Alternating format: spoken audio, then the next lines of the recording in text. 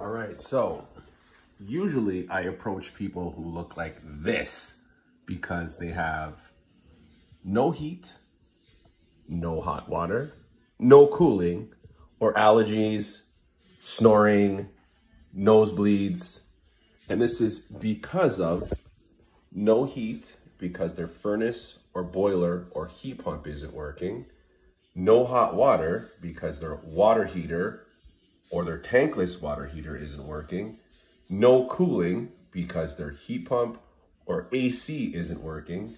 And most importantly, allergies, as Jamaicans would say, allergies, snoring at night, nosebleeds, because their ventilation in their house, like their filter or their ERV or HRV, isn't working. So my whole goal is to make people happy by fixing their equipment instead of being sad. Like and subscribe.